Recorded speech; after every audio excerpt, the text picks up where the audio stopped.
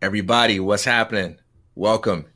It's the Wednesday Revolution of One live stream coming at you on Wednesdays, 12 p.m. Eastern Time. Whether you're watching the recording or watching it live, welcome, welcome. Last week, we were joined by the Urban Monk, and we talked about race. We talked about the riots and a number of things related to it. And we wanted to do a follow-up discussion this week, and we want to dive into a number of really a couple of topics. One is this idea of how to talk with your family about race. You know, one question that's been coming in a lot to a lot of people, not just me, is what do I tell my kids? You know, and how do I find that balance between preparing my children for the real world and helping them deal with the real world in a nuanced way, but also how do I make sure I tell them in a way that doesn't traumatize them, you know, in the mere act of telling, you know? There are monsters in the real world, although monsters take human form. And you want your children to be aware of the reality of evil, the reality of monsters, but then at the same time, you might cost them some sleep. How do you do it? How do you navigate that complex terrain? And then we want to talk about ministry as well. You know, there's a lot of debate, and especially in evangelical churches right now, about the gospel and about social justice. You got people that are saying, hey, just preach the gospel, just preach love. We don't have to talk about this other stuff. And then there are those that are saying, no, we got to talk about this stuff. This is a part of the gospel. Is it?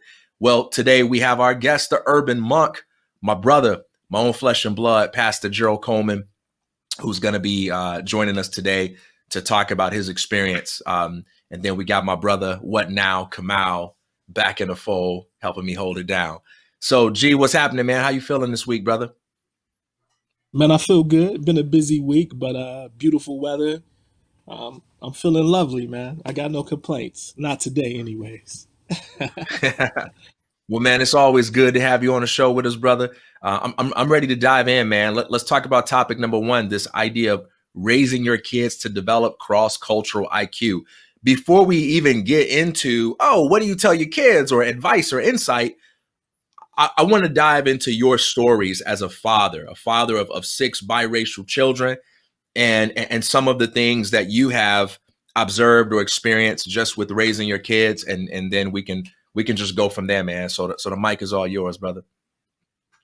Oh wow. So my wife and I, we made a early decision to bring our kids up in a way where they gained a wide array of experiences and they learned to get along with all people. And so that's been reflected in my wife and I in our relationships with other people. So, you know, TK, growing up, we've got people that we call uncles and aunts that they're of no blood relationship. Oh, that's my uncle, that's my aunt, oh, that's my cuz right there.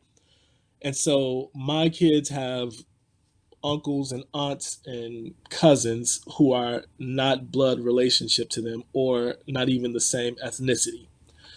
And so we've sought to raise them up in that environment. And so they've got a good glimpse of that. But I can think of various experiences. One happened about 2 years ago, or maybe three now, when we lived in the Michigan area. And this was during the year when President Trump was first elected. And my son, he is having a conversation with a friend, and somehow they're talking about politics, and the boy who is white says to him, "Hey, don't worry if President Trump reinstitutes slavery, because I'll treat you well. You could be my slave, and I'll treat you well." And this Woo! kid thought that was okay, right? He Yeah. thought that How, was how old? okay. How old, G? Aslan was 11 at the time. Yeah. So you're talking about kids in Eesh. the fifth grade. And so you're like, what the what? Like, what did he say? And Was your so, initial feelings, was it anger? oh, absolutely. Anger at the statement, but I think too, like, this kid where does he even get that type of thinking from? Of knowing that this has to be something in this kid's culture that even makes him think that that's okay to even rationalize. And here he is. He thinks he's being helpful. Like equivalent. He said, "Hey, I'll be a good slave master, so you don't have to worry." Like, come on. Another story, more recent. My son's elementary school. Let me tell you about this one. And the elementary school will remain nameless. But this happened last year for Black History Month. If you do your homework, you can find it in an article, but you got to put all of those pieces together. I won't lead you too much further. But at my son's elementary school for Black History Month, one parent went into the school and saw a poster celebrating Black inventors. And so it listed the Black inventor's name, their invention, but the parent began to notice that they were all white faces. And there was one white face that had on a Confederate uniform. And so the parent immediately, took pictures and went to talk to the principal about it, alerted other parents about it. And we're like, wait, how does this happen? And we found out that it had been up for a couple of weeks and nobody in the school noticed it.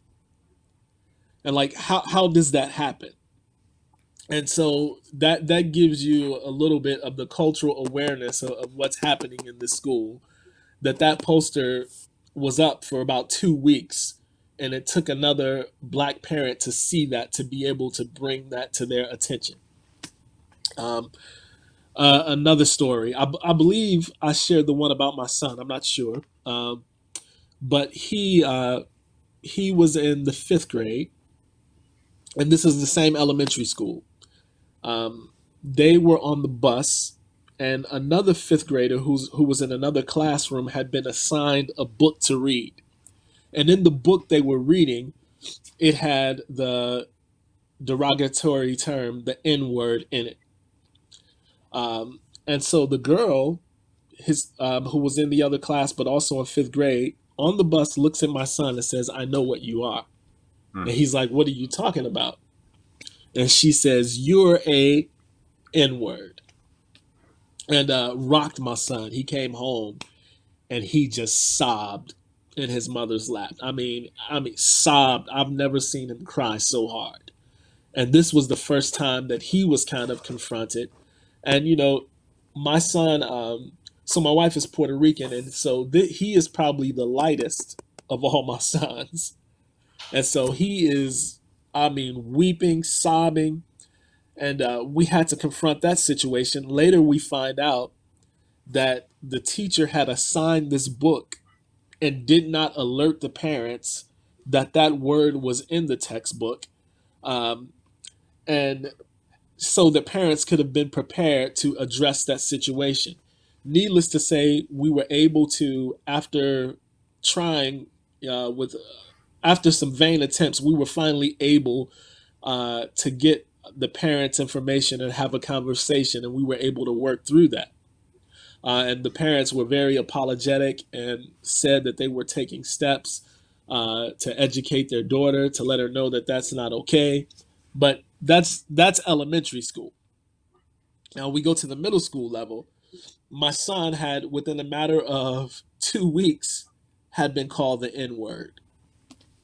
And we found out one of the kids was a special needs kid. And so we're meeting with the principal, we're with my son, and the principal says, "Well, don't worry about that. That kid won't ever say anything to your son again because we're going to keep him separate. So your son won't even interact with him." And my son, he speaks up and he says, "Well, maybe that's what the problem is that he's never interacted with anyone different, so he doesn't know any different. So that's why he felt free to say that. I don't think that's a viable solution." And that's my son, who was in the 7th grade when that happened.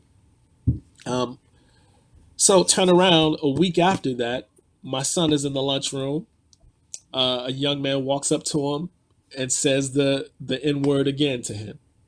And my son says, "What did you say?" And he stood up as if he was going to hit the boy. And the boy said, I'm sorry. I won't say that again. My son went immediately to the principal's office and he told the principal, he says, "Can you please call my parents? I am highly upset. I'm going to take a walk and I'll be back after I cool down." Which, Doc, you know, for you and I, well, Doc, you know, if that would have been you, you know what would have happened. But I don't. Please tell. Hey, don't ruin my brand. But at that age, you know, yeah. I would have been in trouble. But to show that he was able to control himself and process his emotions, I was very impressed with him that he took that walk. And that happened in a matter of 2 weeks. The principal's response was, "This has never happened before." To which, you know, my wife and our reply was, "Nah, this is the first time that you've been made aware that this has happened. This is quite more common than you think." So you want me to keep going with stories? Really quickly, I do. I really do. Really quickly, though, it's kind of interesting, right, to think about things in terms of what you can learn by just observing a situation without taking it personally, without being defensive, right? I think one of the greatest deterrents to learning is defensiveness. When you look at your exposure to a set of ideas or a set of experiences, no matter what they are, as a kind of threat, it makes it hard to grow in your thinking. And I think about when that teacher says, "Hey, like this has never happened before." It's like the need to have that opinion, the need to establish that, right? The need to even convince oneself of that narrative rather than just be agnostic about it. Like, man, I wonder if this has happened before, you know, like if it happened now, I sure hope it hasn't happened before. But, you know, when you kind of listen with a sense of like, oh no, what does it mean about me that this happened on my turf? You know, I got to rush to make sure I establish a narrative that this hasn't happened before. I think that's one of the things that really prevents a lot of discussions on differences in culture from moving forward in a way where everybody can learn from each other. You know what I mean? Yes, sir. Absolutely. And, you know, it's interesting because this is all the same school district, you know, And the that's kind of elementary what I school, found. the middle school. That's what I found interesting is that, you know, this is a school. And I've heard a lot of parents talk about that a lot of the things that happen, you know, when it comes to their kids happen at school. Like this is a place that in sometimes you pay to send them to, but it's a place either or that you expect them to go and be safe, that you're trusting the staff, you're trusting the district. You know, this is a place of learning. Schools are supposed to be, you know, an extension of the home in some way where kids are being nurtured and it happens so much. Just kind of confront a lot of the real world solutions.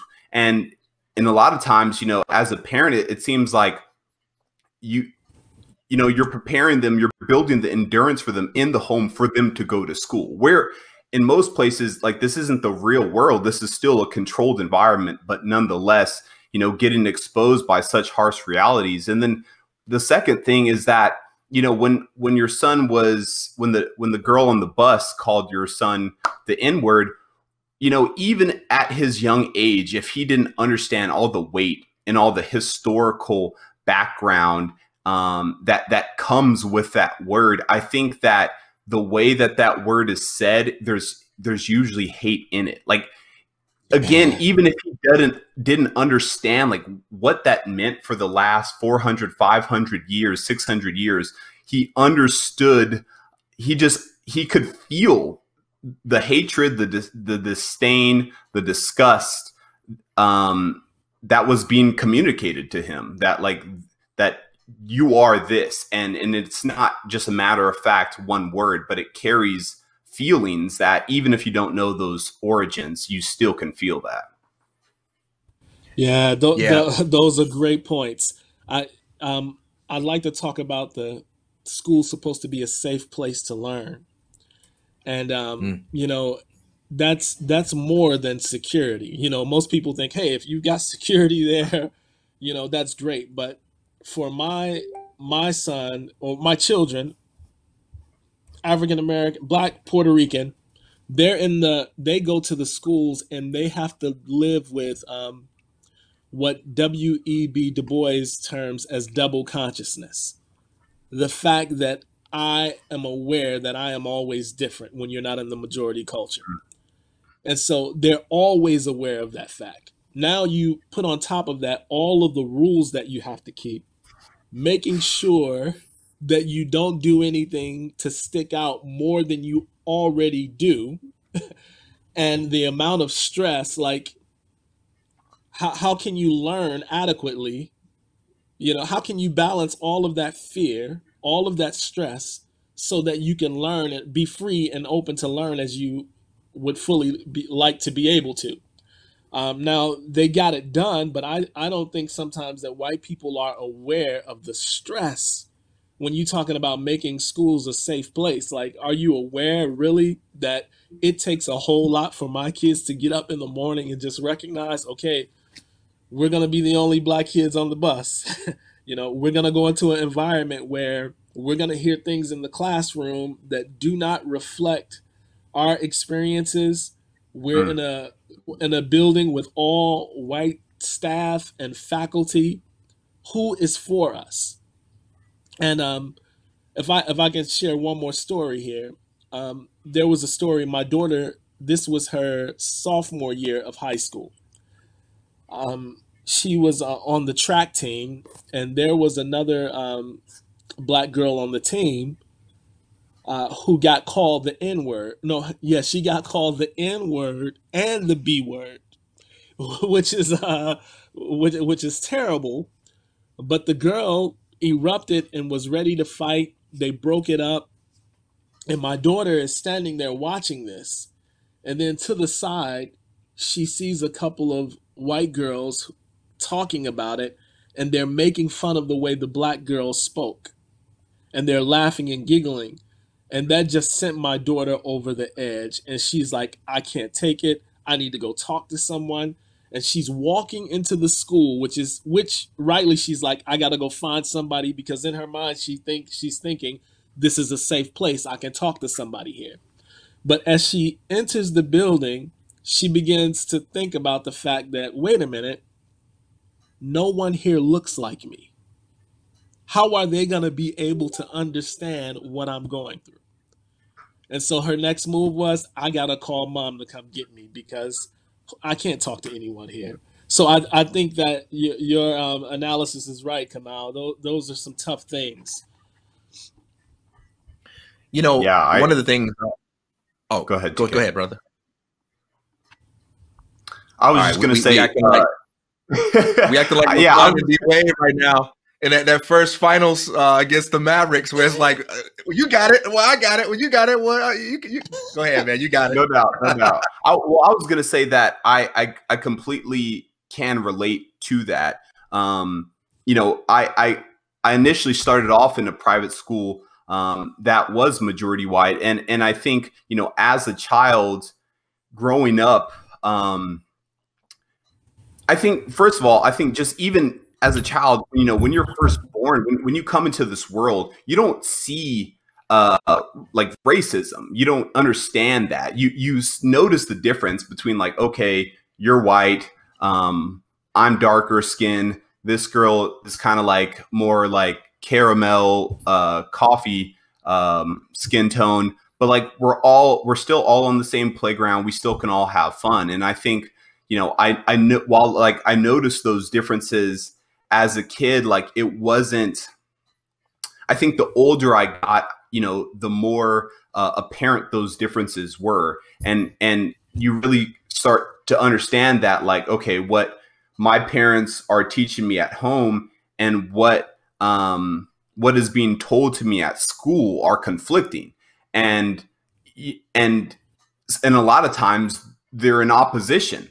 And the teachers and the school systems and the curriculum, isn't designed to like empower Black people. And obviously it serves a larger body of students from all different races, but it's a lot different when you go to a Black school where all the teachers look like you, the principal looks like you, and that was my experience in Atlanta and becoming and going to high school here and growing up, where a lot of times it felt like it was catered to you. Like, you know, we understand that this isn't the truth as you know it, but while we're still going to teach us, we're just going to empower you through your experience of how you're feeling about the things, how you're going through the things. And I think that, you know,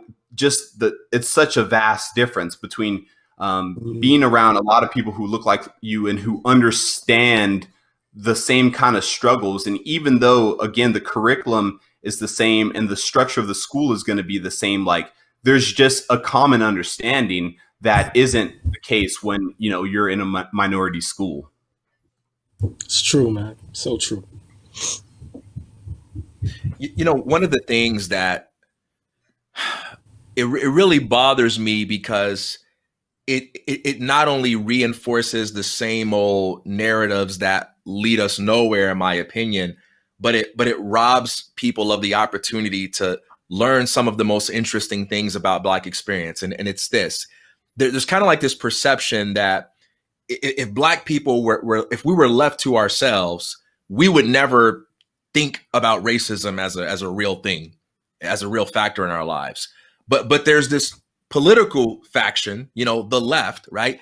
And they come along and they trick us into believing in something that isn't consistent at all with any aspect of how we experience the world. And so there's this idea of like, hey, the problem of race is talking about race. Race isn't an issue, but see, there are these people over here who have a lot of money, who make a lot of money by talking about race and making everybody angry. And that's really the problem.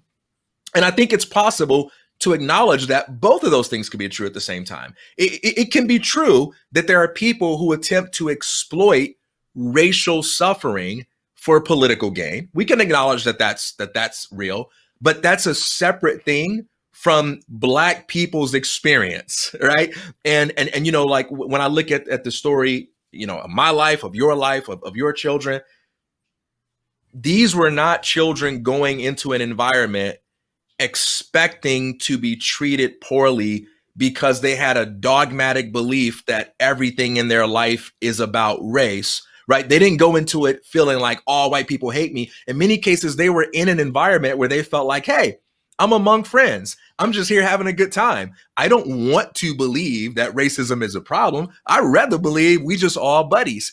And then they have a moment where their skin color is thrown in their faces. And they're surprised by it. They're shocked by it. They hurt because of it. And if we can resist the temptation to reduce everything to this battle between left and right and say, well, let's sit that conversation over here. We can come back to that, but let's talk about the actual experience and let's hear what Black people have to say about their own experience, independently of what you think the left or the right is trying to do as part of some broader cultural war. Yeah, I'm with you, man. You just reminded me of another experience that I had when we moved to the suburbs and we were going to a private Catholic school. And I remember at recess, we were getting ready to play tag. And this kid, he kneels down, you know, you put your feet in the middle and the kid goes, eeny, meeny, miny, mo, catch an N-word by his toe. And I'm like, what? I was like, what did he just say? And then another white kid who was aware hit him and said, hey, don't say that word. And then the kid looked at him like, what? Don't hit me. That's how it goes. And, you know, then in my mind, I'm like, oh, this is how y'all really get down. Yeah, this is how it goes. That's not how it goes. When I played it, I've never said that. And, you know, it's just the reality that for this is the normal reality. Like, I didn't come into that situation thinking that, okay, this is a game of tag. They're going to treat me unfairly Mm, because I'm black, or they're going to say mm. something. I went in there because I want to play tag. I'm a kid. I'm about to have Yep. fun. I'm going to show my speed. You're not going to catch Yep. me. And off guard, I get smacked with the N-word.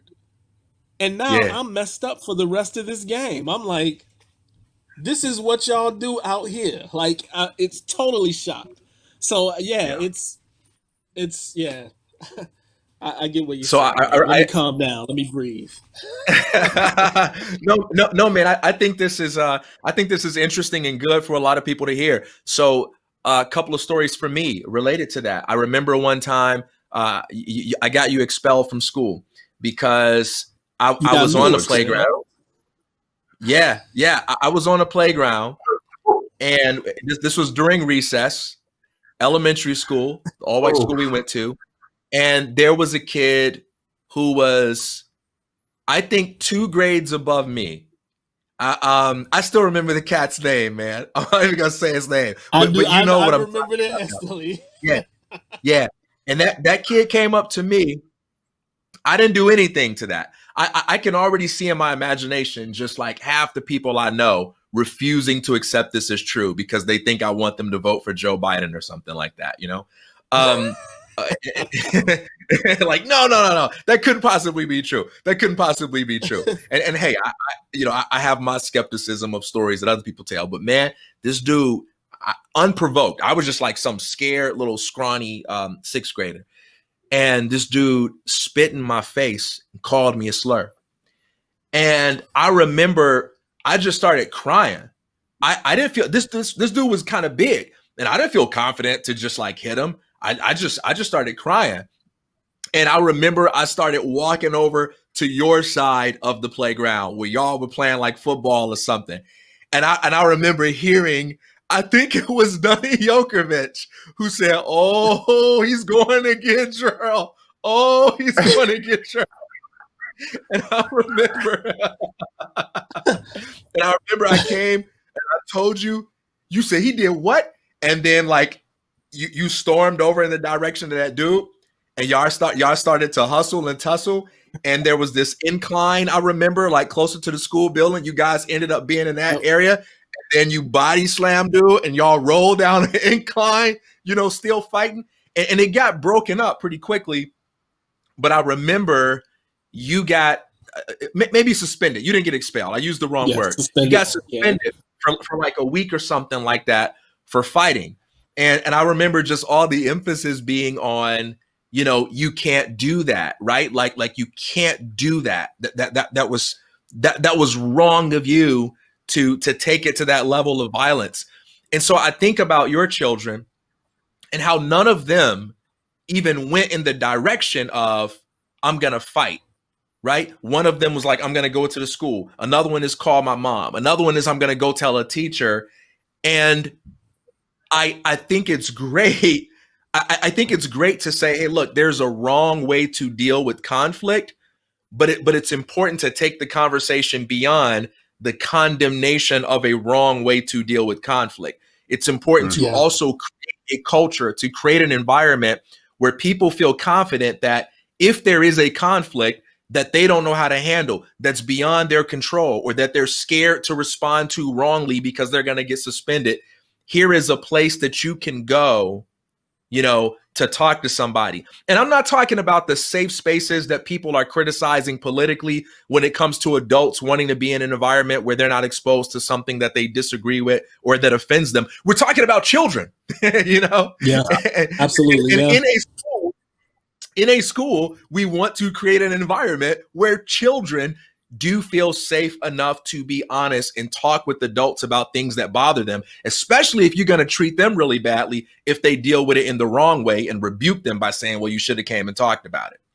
Well, G, if I could hop in here, I do have a question, because I think this, as an older brother myself, I definitely I can put my shoes in the ones that you were walking in as you were going over to this kid. But I think it brings up a really interesting point. Now, as a parent, like, what is the difference? Because I know the same level of anger is probably the first reaction, right? It's the first thing where it's like, oh, I know this little dude did not. And it's just immediately like, okay, like I need to go confront this. I need to handle this. I need to protect my family. But I think there's a big difference as a younger brother who can go and put those hands on him. And then, a parent, especially a father of, what is it, 4? Who has to be very 6, a father of 6 who has to be strategic in the way that you move, because you're setting an example for your kids. And just not being that angry black man, right? Like being above it. Yes. and going and going and just bringing the kind of energy that you would like to see resolved. I would love to just hear you expand on that difference and how you handle that.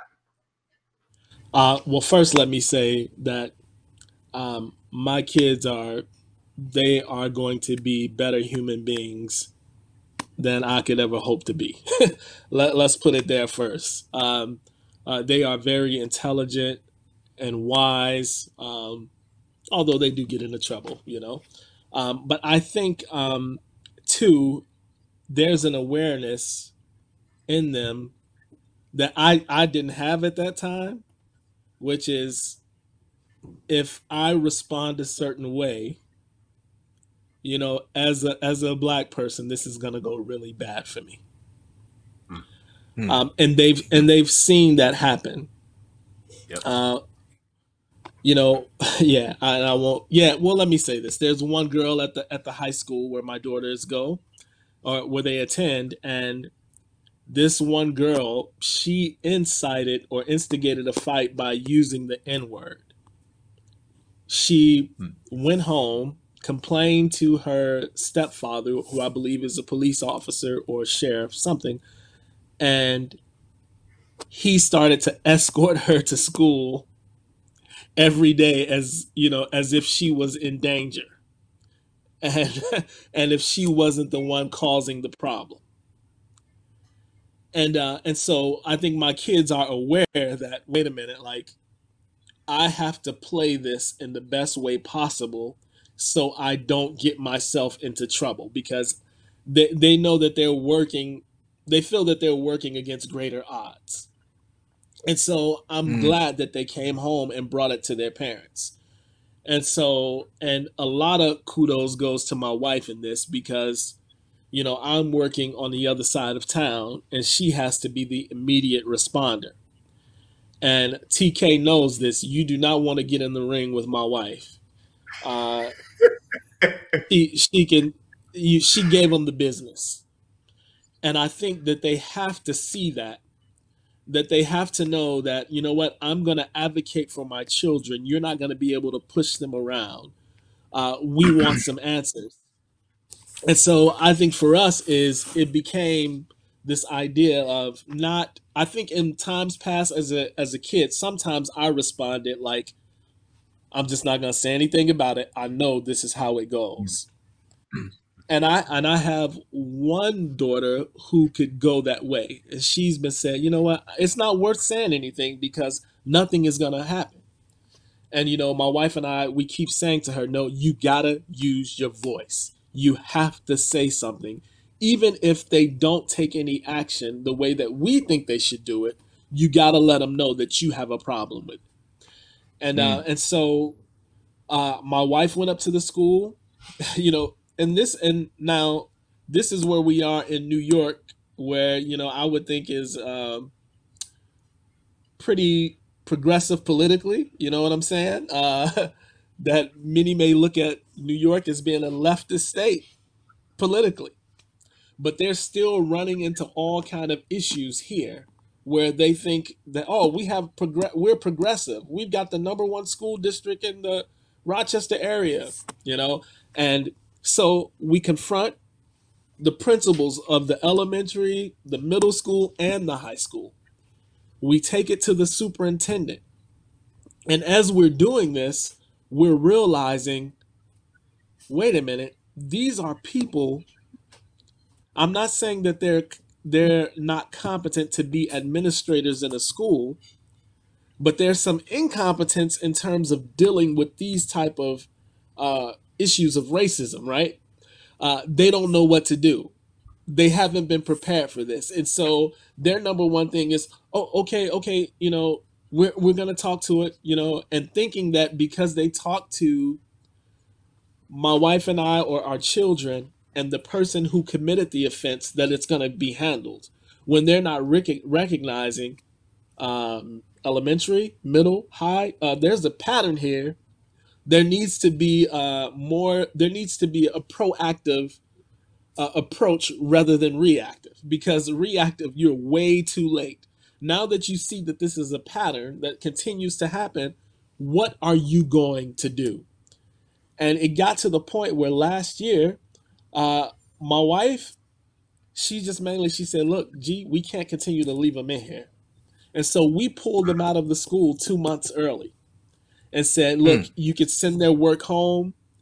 We could meet them at the library. But as we thought about it, it's like, how long do you tell your kids to be patient, to be cool, before it starts to jade their perspective or mess with their heart? Because now, I'm telling my children, now this is very important when we talk about even systemic racism, because they would say, oh, it's not systemic. This is not our system. Our system is fine. It works. We've got the #1 school district. But you don't see the damage that it's causing my children, because now my kids are watching their parents not come in and flip over desk, not burn the school down, but we're approaching them and we're letting them know that we're angry, we are hurt, but we're still treating them with respect, respecting their positions, but they are not doing anything about it. And so I remember saying to my son's principal, I said, now listen, I'm hoping you don't let me down, because we're looking for you to do the right thing.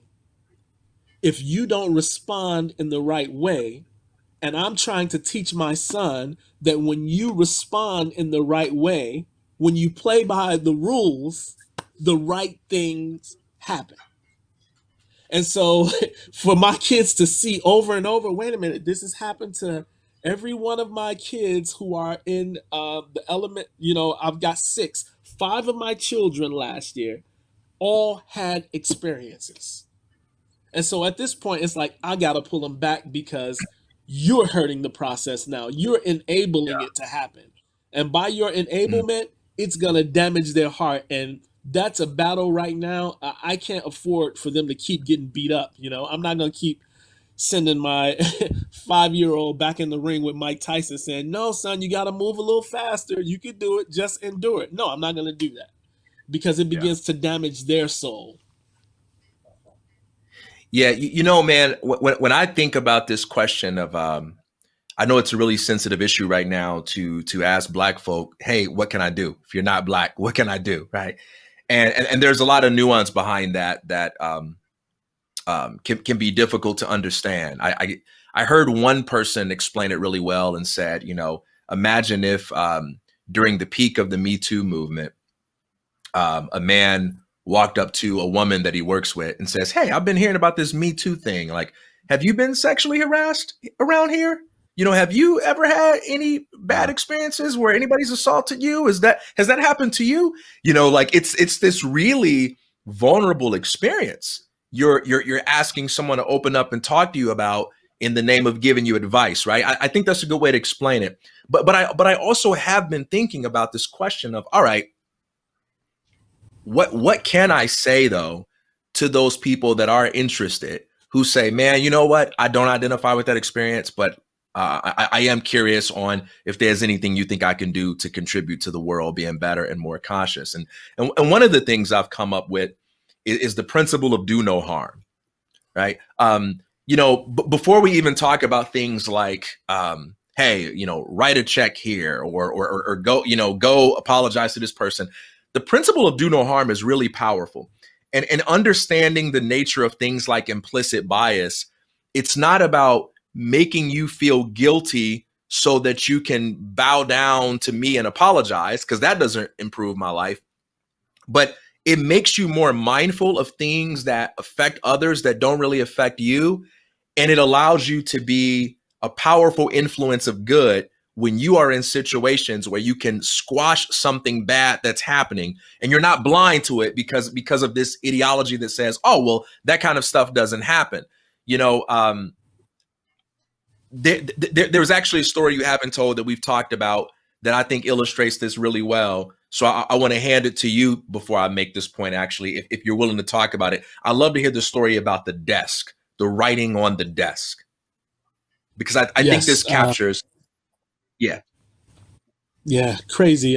So my other daughter, who was a freshman last year, she's my second oldest. She went to her classroom with her friend who's white, and they share a desk. And on her friend's side of the desk, there was a swastika drawn there.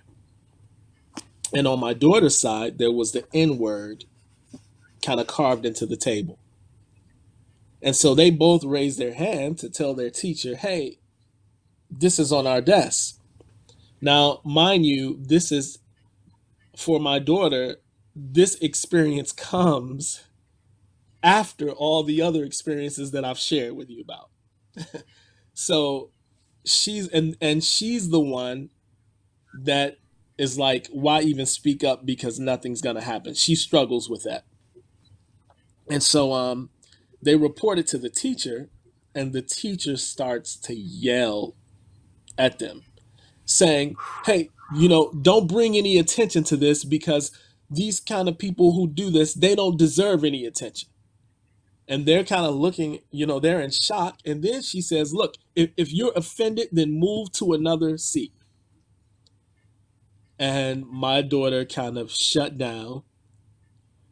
And we didn't find out about it until a friend of hers made her call home, because she wasn't going to say anything until she got home later that day. But her friend said, no, you can't let them get away with that. You got to say something. Call your parents, go to the office and call. And so we were called down, and it was funny because I think it was not funny, but it was interesting that the other girl who shared the desk with her, her mom called my wife the next day to find out the details, because the white girl she kind of had a panic attack and blacked out. Wow. That's how much the teacher yelling, at her affected her. And so this was a situation that we had to address, had to go up to school again. And that was when we kind of made the decision, like, we pulling out. Like, yeah, these are my kids. And we're trying to do the best that we can to raise them well. But you guys are failing again. And here's a perfect opportunity where I'm thinking, and I haven't even been trained as a teacher in the classroom, but I'm thinking, wait a minute. The right way to respond would have been to make this a teachable moment. To say, hey, everybody, stop what you're doing. We need to have a classroom chat right now. Like, as a teacher, you should feel empowered to be able to respond to that. I mean, because I'm thinking, as a teacher, this has got to be a moment that this has got to be an opportunity that you dream of seizing right now. And there was nothing done. Later, the teacher has never issued an apology, only an explanation of why she did what she did. But yeah, that's the story. I'll let you. Yeah. Okay. So I have an analogy here with conspiracy theories. So the question I want to propose is, why do conspiracy theories gain so much life? The reason they gain so much life is because people in the mainstream usually prefer to take an approach that says, I'm not going to dignify those conspiracy theories with the response. Right? That's not real science. That's not an intelligent claim. That's a laughable, idiotic thought. And so I won't dignify it with a response. And then when mainstream media avoids the topic, the people who believe in the conspiracy theory says, oh, I know something's to this, because they don't want to talk about it, right? And then it grows even stronger. And so the main fuel feeder into the strength of a conspiracy theory is mainstream media's insistence on avoiding it because they don't want to dignify with a response. Why is that? Because they don't see the conspiracy as the problem. They see talking about it as a problem. There's an interesting analogy there. I think there's something similar going on with the race. The interesting thing about that teacher is that she was less concerned with condemning this clearly bad thing that happened, and she was more concerned with making sure that no one left this situation thinking that that was a bigger problem than it was, right? The number one priority for her was making sure that the kids who were the victims of this problem didn't get it twisted, didn't think that there are a lot of people like this. Like, the most important thing for me to tell you kids right now is that this doesn't happen a lot. There aren't a lot of people who think this way. And the best thing to do when you encounter this is to not talk about it, not bring it up. And she was more worried about that than worried about this problem and how it could fester and even hurt more kids. I think that's an interesting thing. The second thing is when people hear about the topic of implicit bias, there's kind of like this response of like, oh, okay, so I'm just supposed to feel guilty now. I'm just supposed to believe that I'm the devil. I'm just supposed to believe that everybody's racist and I'm evil and that my heart is filled with consciously held racist intentions. No, that's an excellent straw man. But no, it's the value of understanding implicit bias in a moment like this would be when the world shows up differently for someone else than yourself, you don't create additional harm by projecting your own color blindness onto someone that doesn't have the luxury of experiencing reality that way. I believe that teacher was probably sincere, right? Because I can get this message of, hey, look, don't make it any more powerful than it is. People like that, they're stupid. Don't even give strength to them. And that's that teacher's worldview, right? But for these two young girls, they're hurting right now. And you can't allow the world as it is for you. It's like for me, I'm the type of person, no matter what I go through, my attitude is I'm gonna use it to make me better. Like you just not really gonna catch me complaining even on a bad day because I'm just busy thinking about what I can do to make things better. But if there's a kid that's crying, I don't take that earned worldview, that perspective that it took me 20 years to like build, and then impose that on a child and create additional harm. And so by being aware of your biases, you can be mindful of people that are experiencing reality in a way that's different for you. And you can say what you need, like, hey, I got your back. I'm sorry that happened. I'm about to deal with it. And that's what happened to me when I was when we first went to our all-white elementary school, when we moved to Westchester. I was in 5th grade. And I remember we would go to this class. I think it was my English class, and all the kids would stand in a single file line right outside the door. And the 8th grade class would come out of that at the end of their period, and they walk past us. There was this dude in the 8th grade class who I wonder if anybody else heard this, but I heard it. Whenever he would walk by, he would say nerd, N-word, and he would snicker. And yeah, I was a little nerdy looking, scrawny kid and all that kind of stuff. But he would say nerd, N-word, and snicker. I only heard him do it. I don't know if anybody else heard it, but I heard it. For half the school year, I experienced that. And I remember when we used to go stand outside that classroom, I would get so scared. I would get so tense because I knew this moment was coming where I was going to be called the N-word. So I remember later on in the school year, we had a parent teacher thing. And there was something about the conversation with the teachers that came up that for whatever reason made me feel just enough safety to speak up and tell somebody about what happened. And when I said that, I think it was Miss Piette. You remember Mrs. Piette? Yeah, man, she was livid. Yeah, she was livid when she heard me say that. She wasn't livid at me. She was livid that happened. And she was like, what? Like, what? Like she was furious. And she did have that teaching moment. She did do that, and those kids got a talking to. And you can say, well, yeah, but did it really change anything? And I say, yeah, for me, because even if those kids didn't learn anything, the way she got angry on my behalf, the way she made it clear to everybody that this nonsense will not be tolerated in my classroom, sure, she can't control what those kids say in their homes, but she sent a strong signal to me that said, yo, as a leader in this place, as a center of influence in this place, I want you to know, kid, I got your back, and I'm not going to let anybody bully you over nonsense like that. That's the kind of stuff that awareness of implicit bias can help you do. It can help you not create additional harm by taking a stand for what's right in a moment where you are the person that's got the greater measure of power and influence. Something that I wanted to ask about to both of you guys, related to your last point, TK, and I've rattled my brain really thinking about this. But you talked about like your earned worldview, this earned perception that you have, that over 20 years of life experience, of challenges, that you've had to overcome this, and that you've developed this mindset, right? And I think part of me wants to know, is there a benefit in allowing kids to experience the challenges of racism, the challenges that and letting them experience it as kids, to help develop that mindset? I hear a lot of times, I listen to podcasts, and wealthy people talk about the challenges of raising kids that didn't have to go through that same struggle, that don't understand and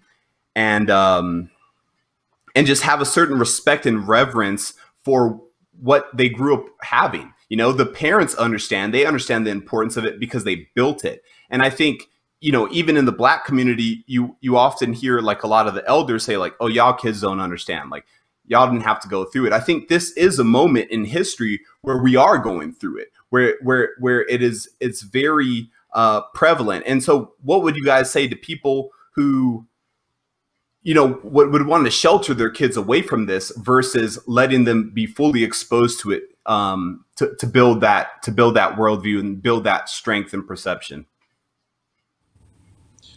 Yeah, that's a great question, and I think that's another thing in raising your kids to develop that cross cultural IQ. That's a very valuable piece, and I think about this a lot because,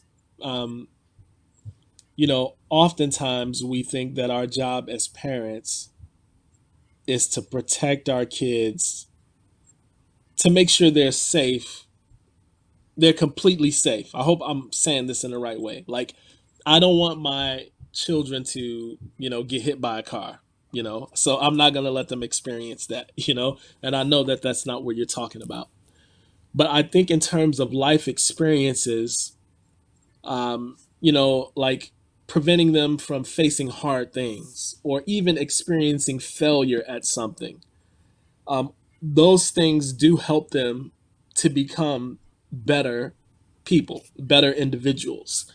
And I think to be able to do that, you have to be aware of each of your children, of, okay, what my knowledge of this one's limits, how much they could take, because every one of them is different. Like, Yeah. I know that my oldest one, like, oh yeah, I'm not even worried if somebody does something to her, because if they try to say something racist toward her, because I know she gonna handle it, and I trust her to handle it in an appropriate way, but she's gonna handle it. There may be another one of my children where I know, like, nah, I might have to walk him through this a couple of times until he gains awareness and he's able to stand on his own.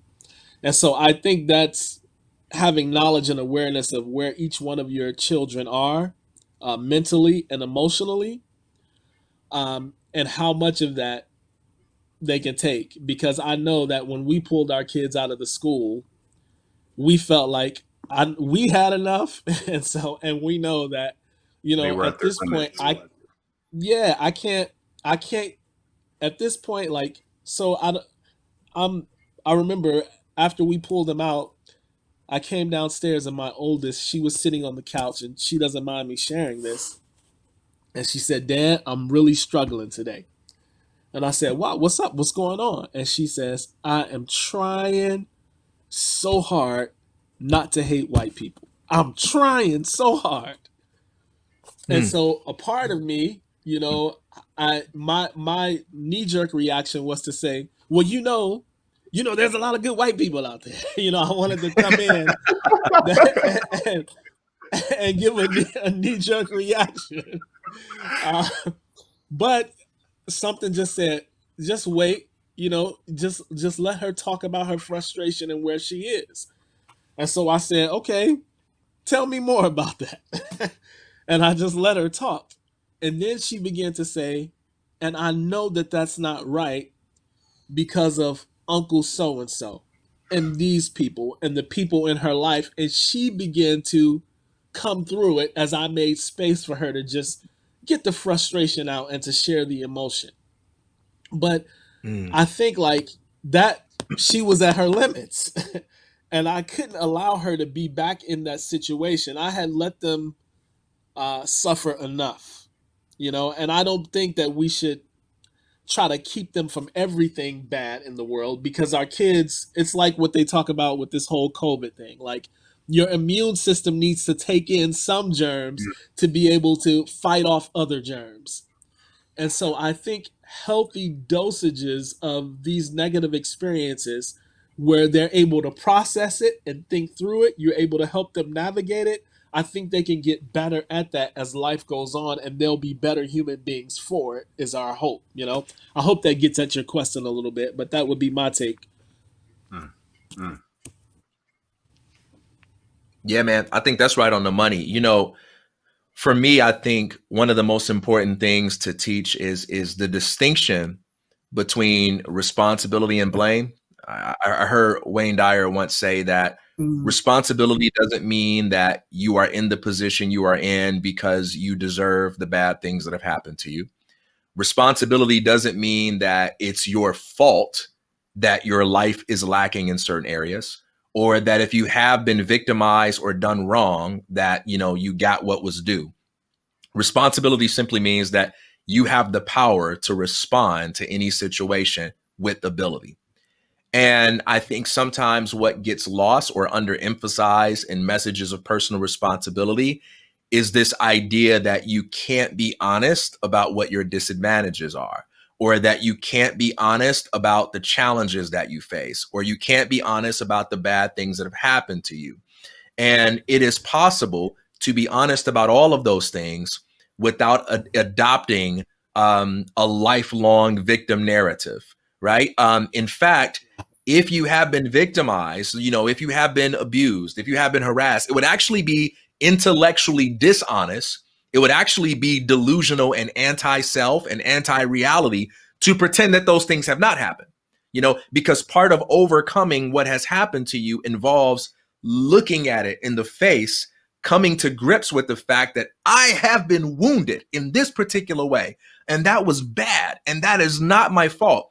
And being responsible doesn't mean I take responsibility for other people's negative actions. It means I take ownership of the fact that ain't nobody going to care about my life quite like me. And so I got to be the one to figure out how I'm going to process this. And I take advantage of the relationships that I have in my life to help coach me through that process. And I think that's something that gets lost, and you have to teach both. And too often in a lot of these discussions, once again, because of the politicization of the topic, people talk about this as if, either you take responsibility for your life or you talk about problems. And it's no, part of taking responsibility for your life is being real about your problems, even if it bothers everybody else that you're talking about those problems, so that you can figure out the way that you can overcome the obstacles that are unique to your life, because we all have unique obstacles. Yeah, I like that. Definitely. Definitely. Yeah. Hey, man, we're at the hour. You know what I wanted to talk? I wanted to talk to you about church experience, man, and about this idea of what it's like being in church. We're gonna take an extra 10 minutes We're going to take an extra 10 minutes and talk about this. Let's talk about the gospel, Jesus, and this debate over social justice. I know one of the things you mentioned to me in previous conversation is being in multicultural churches. You've had some people say to you when you've addressed issues of our time like this, hey, man, let's just talk about love. Let's just talk about Jesus. We don't have to talk about these things like race because that's divisive, that's uncomfortable. And I want to hear your thoughts on what you believe the gospel has to say about these kinds of topics we're talking about, and what direction does it put us in? Oh man, so that's a lot for an extra 10 minutes, bro. But hey, we were on Bill O'Reilly. Bill O'Reilly only give you about 30 seconds, man. You're right. So here's what I would say. I think some Christians have this view that Jesus is only concerned about saving souls. And what that means is, I want you to say the magic phrase so you believe in me, and then you can escape this physical reality and experience this, I don't know, whatever you want to call it, this mysterious ecstasy. And then one day when you die, you could come and spend forever with me and all your troubles will be over. You know, it's going to be hell now, but, you know, hey, just put up with this because it'll be all rosy afterwards. And I think that the heart of the Christian message, the gospel, is the story of, first of all, God being made flesh. It's the incarnation of Jesus, that you have spirit and matter. You know, you have this union that he doesn't say, hey, I want you to negate the physical part of you, the physical aspects of you, but I want you to live more into the spiritual realm. No, he's saying, no, these things are intertwined. They are interconnected. As a matter of fact, they're one in me. And I think that somehow we've talked about the gospel in terms of just giving people, you get it later. And I think that's why many people have a negative view of Christianity, because it thinks that it doesn't taken seriously the struggles or real life. When you look at it, Jesus, his movement was about making social impact. I mean, his very first sermon is about, bringing bringing good news to the poor, setting free the captives. And he's not just talking about this in a spiritual way, right? He's talking about opening blind eyes, and he's not limiting it to spiritual blindness. And we know this by the stories we see in the scripture, that he goes to the least, the lost, and the lonely, those who are ostracized, those who are pushed to the margins, and he brings them front and center, as to say that, no, these people have dignity too. These people matter too. As a matter of fact, these are the people that I have come, for. And so I think that there is something missing. And maybe a lot of this depends on your context, because I talk with people a lot about this, and it tends to be people from the majority of white churches. And I'm not saying all, but let me say in my experience, it's been white evangelical churches. Let me get just a little bit more specific here. Because I think there are many other churches out there that are doing good. They're doing a good work in this, but they will say, hey, you talked about racism, and you talked about we need to do more. We need to fight for people. We should keep politics out of the church. And I'm thinking to myself, like, whoa, where do you get that from? Like, if we look at what the scripture talks about, Judgment Day, when Jesus said, look, he said many people say to him, look, we did this, and he's like, whatever, you never really knew me. And then there's a group of people, he said, look, when I was in prison, you didn't come check me out. When I was sick, you didn't come check me out. And he's basically identifying with those people who we consider to be the least. And so I want to say at its core, like, if the gospel doesn't have social implications, then what good is it? It doesn't work. What's interesting? Yeah. So you said white evangelical, a lot of white evangelical churches. So I'm gonna add a word to that, and stay with me if y'all listening. In my experience, it's been predominantly white evangelical conservative churches.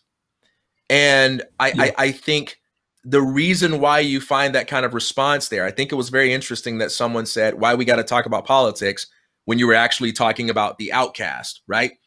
So like when Jesus, reached out to the leper or the tax collector or the various despised people of society, that's what compassion is, right? That's what redemption is.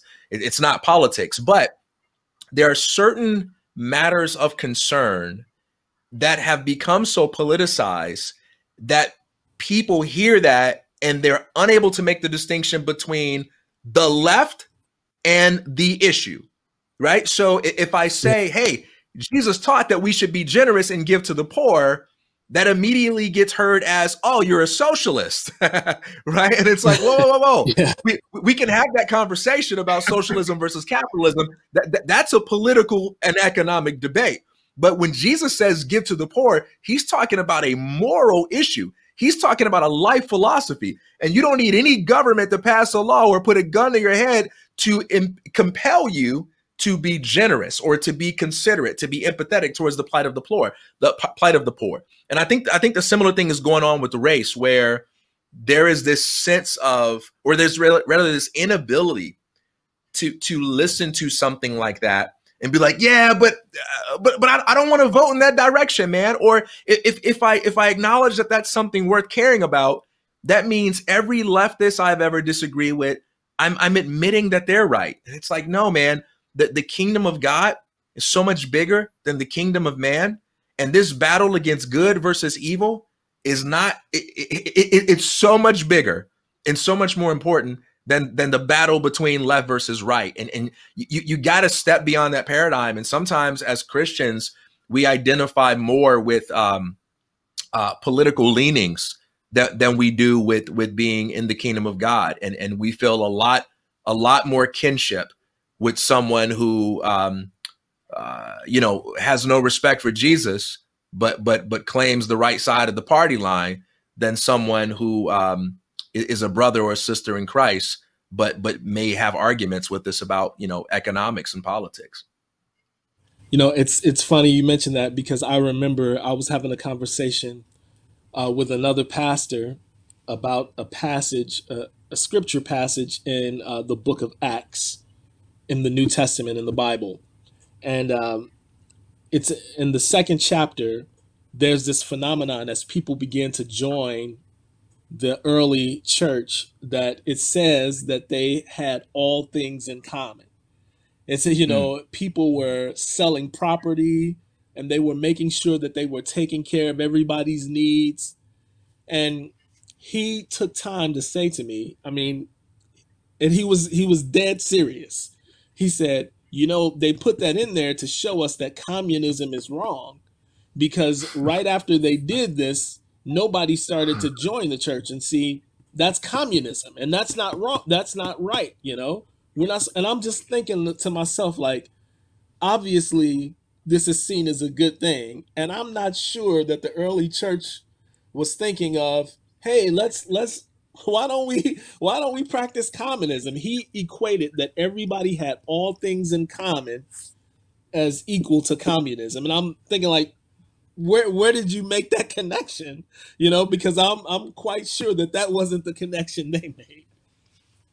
Yeah, right. They didn't go out with guns and force everybody to be a member of that church community, right? This was a voluntary community, and it was a great illustration of how generous people become when their lives are transformed by the love of Christ. They freely do it. they do more than any man-made law can compel them to, you know. But man, we have to wrap. I wish we could keep going. Oh man, so much goodness here, brother. I appreciate you sharing a lot of those personal stories. I know that can't that can't be easy, but I think it was good for me to hear, good for a lot of our listeners to hear. Hey man, are there any reading materials that you would recommend for people who are just kind of interested in learning more about some of the things we talked about, whether it's the gospel side of things or the raising kids side of things? Oh man, oh gosh, man. I know there's one book at the top of my list right now, and it'll be released soon. But I gotta shout out Dr. Esau McCaulley. I think Esau McCaulley is his name. If you Google him, follow him on Twitter. This guy, I think, he's gonna be one of the foremost theologians of our time. Studied under N.T. Wright, but he's finishing up a book called Reading While Black, and I've got to hear him share some insights, from that book, so I would say put that one at the top of your list. I am thinking about there's another author by the name of Brenda Salter McNeil. She has a book on reconciliation. I would say look her up. I don't know much about right now in terms of parenting, but I would definitely suggest reading through the Gospels with a lens of humility, right? Recognizing that your viewpoint is your viewpoint. I can't say, hey, see it from my perspective, because you can't. But you can realize that in your objectivity, you can be humble, just to say, hey, this is where I am, and look at the scriptures and be humble in your reading, and ask, even pray and say, help me look at this differently. I love to tell people to go to the text and read them afresh, and see what you see again with new eyes. Man, I love it. So I'll go ahead. I was going to say, G, I was going to hop in and say thank you again for coming on and talking with us in the audience. It's always insightful, one, to get some flesh and blood of the Coleman family to come on here and talk about y'all experiences. But two, just, all the insight you provided on both aspects. And then just for the audience, I wanted to remind everyone that in case you missed the beginning, every Wednesday, we're coming back live with one of these at 12 p.m. Eastern. Yeah. Sweet. Thank you, guys. It was an honor to be here with you. Hey, man. Likewise, brother. Feelings are mutual. Wait, one last thing. Scotty and Mike are a better duo than LeBron and Wade. I just want to put that out there.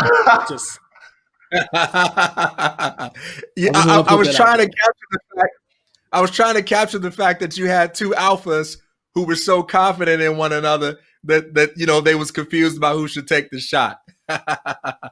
Yeah. Hey man, thanks for joining us, brother. All right.